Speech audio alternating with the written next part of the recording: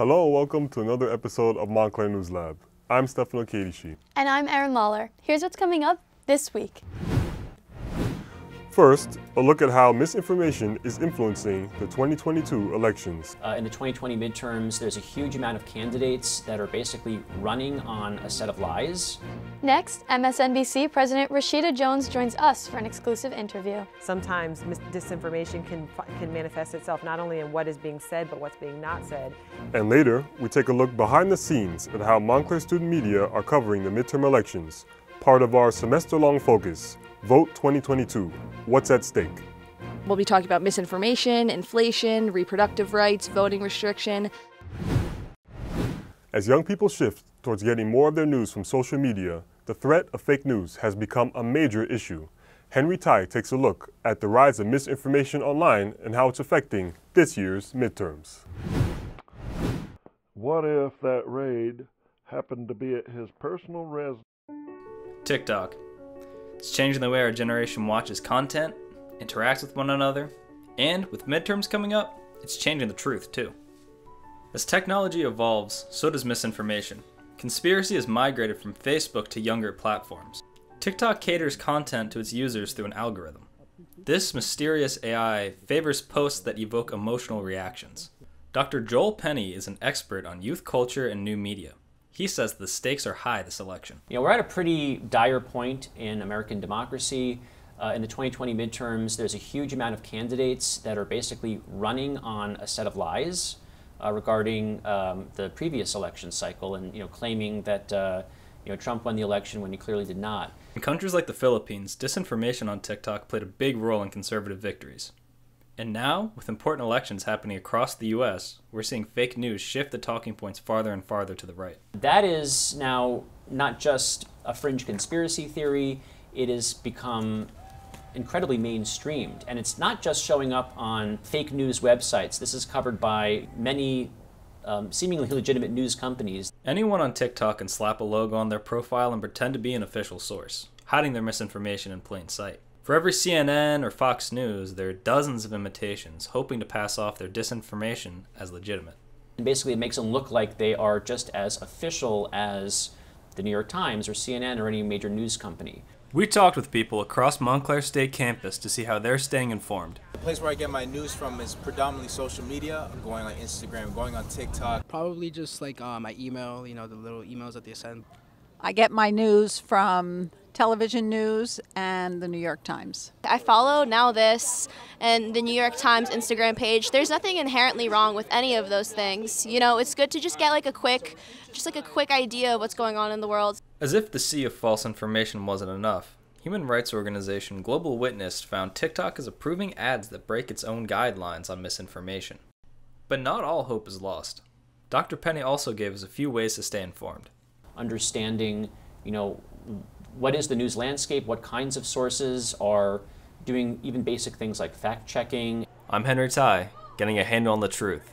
With Focus Vote 2022, What's at Stake? MSNBC President Rashida Jones made history last year, becoming the first African-American woman to run a major cable news network. Last week, she was honored with the School of Communication and Media's inaugural Media Leadership Award, recognizing individuals who have a significant national impact in media. I sat down with her during the event to discuss her life and career. I started out by asking her what was a pivotal moment in your life that made you know you wanted to pursue journalism. I've known for a very, very long time. I knew from elementary school that I wanted to be a writer. I didn't know that there was a way to bring writing and leadership and public service all into one role. And it was once I started college. I was a freshman at Hampton University and realized that you could do all of those things and you could do it for television. And that's when I truly found my following. So we know your successes, but could you tell me a failure that happened that you learned from? I always say as a producer, you don't know how to produce until you ruin a show. I still have the 5-minute, you probably have never heard of this before, VHS tape of my first 5-minute newscast that I created. And I recently went back to look at the scripts and I kind of self-critiqued myself. Now, I wrote this script well over 20 years ago, but even now I'm still looking and thinking, okay, I wish I knew back then not to write this way. What do you think brings a story from being good to great? it's all about the characters. It's all about the people. It's all about the human connection. And it doesn't matter what beat you cover, whether it's investigative, whether it's consumer, whether it's business. I think the thing that makes stories sing and the thing that will stick with you are the characters involved. So some say that the biggest challenge facing journalism right now is disinformation. What are you doing at MSNBC to combat against that? So it's been something we've really focused on, and it's kind of a new beat for us. We've had to build entire units that focus on disinformation and how do we educate our audience. We've had to take, I think, an even more critical eye at information that we get. And what is the source? What is the motivation? Sometimes disinformation can manifest itself not only in what is being said, but what's being not said. And so I think we've had to develop kind of a transparent relationship with the audience to explain more process reporting, process language. Here's what we know, here's what we don't know, this is where this came from, and this is why we're questioning it, in a way that we haven't had to do my entire career.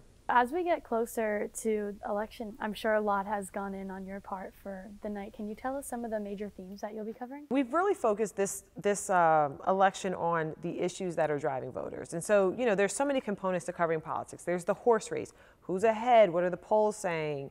What are exit polls telling you about the sentiment? But we've really focused on the issues. What's driving voters to come out and vote for specific candidates? And so things like the economy, voters are really motivated this cycle about how the economy is affecting them. You know, we call them kitchen table issues. What are issues that are driving people to leave their home, cast a ballot, and vote for a specific candidate? What advice would you give young journalists like us? Dream bigger, and then think about what is 5 steps ahead of that. I think, you know, ambition, and I would say your generation has no shortage of ambition per se, but think about how you can change the world. Like, you guys really have the power to think differently, to operate differently, to transcend the industry and platforms and create something that doesn't exist. And so on a macro level is dream beyond what you think you can do. Thank you to Rashida Jones for being so generous with her time and her insights. Next week, months of research and reporting will come to fruition. Students from WMSC, Montclair News Lab, and the Montclarian are teaming up to cover the midterms and how they will impact our future. We call the project Focus Vote 2022, What's at Stake? Our reporters find out more from student leaders at the Montclarian, WMSC, and Montclair News Lab. Hello, my name is Crystal Durham, and I'm here with the Editor-in-Chief of the Montclarian, Emma Coughlin. As you know, the focus topic is based around election night. How is your publication how are they going to really speak to the election night and really get students involved in that conversation? So we do an election paper every year. We don't do a lot of outside of Montclair State. So there is, you know, a polling place on campus, so we'll usually do a little photo essay on that. We'll also utilize our opinion section to discuss the different candidates for some of the bigger races. I know that you're really pushing for your publication to really be a multimedia platform. How are you planning to do that? We want to have someone on the ground taking pictures, taking videos, talking to students, and posting that on Instagram, which is our most popular platform. And we have a TikTok now, so some of it will probably be on TikTok as well. That's great. Is there any last thing you want to say to students at Montclair State about voting and just the election night in general? I think everyone should exercise their right to vote. It is a right after all, and you should definitely honor that. Thank you so much for today. Yeah. I'm Crystal Durham for Montclair News Lab. Hi, I'm Anish Patel. I'm here with Aiden Ivers, Assistant News Director of WMSC, Montclair State University's college radio station. What is WMSC's role in Focus this semester? So our role in Focus is to create news content that we can use and utilize during our live broadcast of election night. Can you go farther into what the nightly election broadcast is going to look like? So we're going to start around the evening or close to the evening when here on the East Coast our polls close around the Tri-State area. And we're also going to focus on the various municipalities within New Jersey, within New York and Pennsylvania, along with the governor races in those states as well. 54% reporting, so obviously anybody's game still at this point. Now, Focus allows for a very unique collaboration at Montclair State. What does this collaboration mean for Montclair State students?